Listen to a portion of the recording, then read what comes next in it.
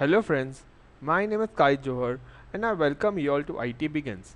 Here we learn, create, share and repeat. Today we will see how to create a Kali Linux live persistent USB drive. This video is powered by QJ Technologies. For this assignment, we will need a Linux machine. Any distribution of Linux will do. Second, we'll require a 8 GB USB drive. And third, we'll require a Kali Linux ISO which can be downloaded from the link which is on the screen. Creating a persistent pendrive is a two-step procedure. Let's see them one by one. In the first step, we will image the Kali Linux ISO file which we downloaded on the USB using a Linux utility tool called DD. So let's quickly move to the demo.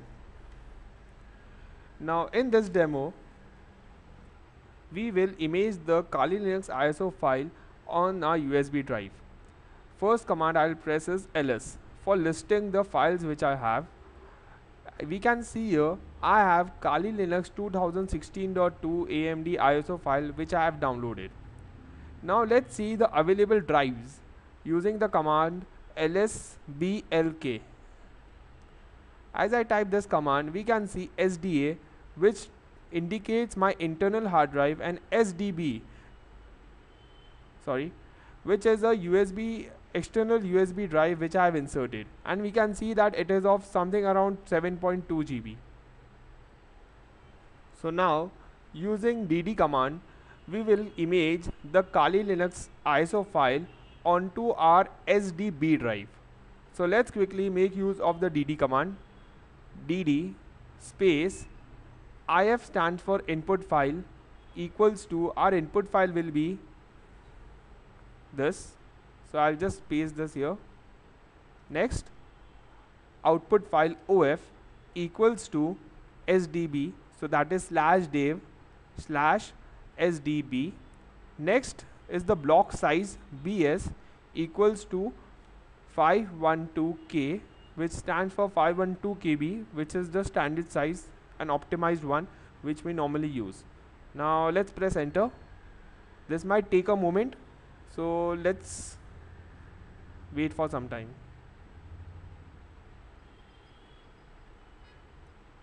It might take around 4 to 5 minutes depending on the speed of a USB drive. So here we are, successfully copied all the data from the ISO into our USB drive, making it a Kali Linux live USB. So now you can use it as a live USB, but only problem will be you will not be able to store in any operations or data all the data will be cleared on a restart. So our next step is to add persistence to a Kali Linux live USB which we have created, so all the data which we create we can store it on the drive. So let's directly go to our terminal screen and see how to do this. So if I now type lsblk,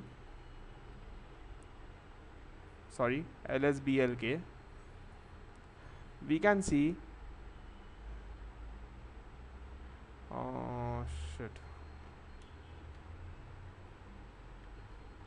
okay, just remove your pen drive from the USB port and insert it again and then type lsblk. So once you type this, you can see SDB, and initially it was SDB1, that was only one partition on the pen drive. Now we have two different partitions, SDB1 and SDB2. Now we will create a third partition on which we will be storing all the data, which will be SDB3. For creating a partition, type gparted space /dev /SDB, enter.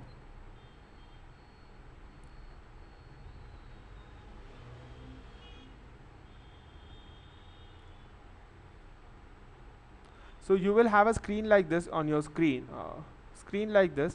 Now we can see that there is SDB1, SDB2 and 4.35 GB is unallocated. I'll just click new In this, I'll select primary partition, select ext3 and type persistence as a label. Make sure you copy the spelling correctly. persistence and click add. Here we are. Now go to edit, apply all operations, apply, and it might take some time. So let's wait until this completes.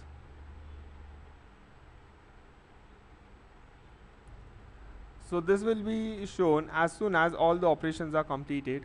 Click on close here. So we can see we have created a ext3 partition with label as persistence. So this is done. Just close this. Now, next, when you type ls blk, we can see we have sdb1, sdb2, sdb3, right? Next, we'll create a directory with mkdir named my USB.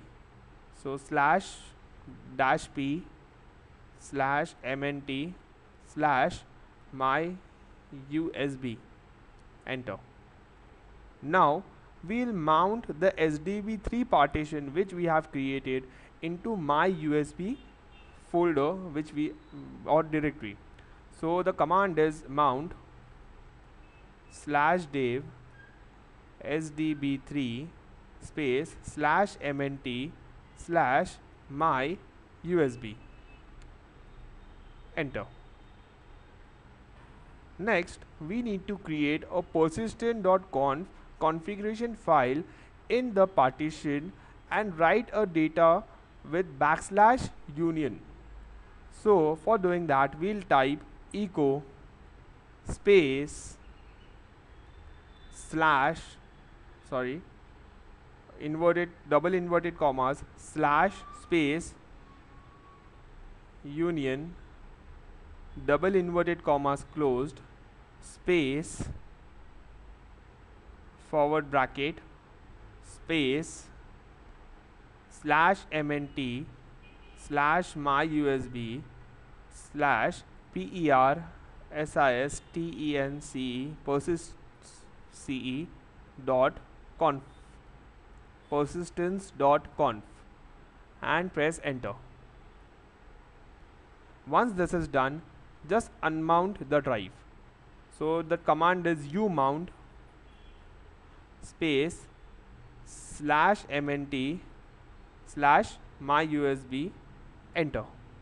So now we have successfully created a persistence pendrive. So now you can even store data, and the data that you have stored will persist even after a restart. So just restart your machines and set the first boot device to pendrive so that whenever there is a boot operation, your machine will load from the pendrive, the operating system which is in the pendrive. Next, you will get this screen. Select the live USB persistence option, which is the fourth option on the boot screen, and once you press enter, you are ready to go. So if there is any error, so you need to disable UEFI and enable legacy mode in your BIOS. So basically normally we don't face any issues, but in case if there are any issues, you can use this screen as a go forward. Okay, so guys, thanks for watching. This is it. If you have any doubts, just feel free to comment below the video. Don't forget to subscribe to our channel and stay tuned, and just share and keep innovating. Thank you. This video is powered by QJ Technologies.